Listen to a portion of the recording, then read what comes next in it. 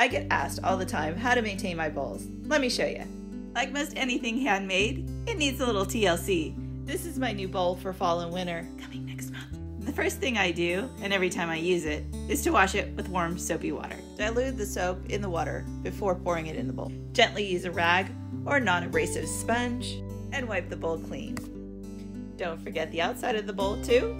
Loving the natural wood grains on this one. Give it a good rinse and thoroughly dry with a dishcloth. Never soak your bowl or leave fluids sitting in it for a long time. It'll crack.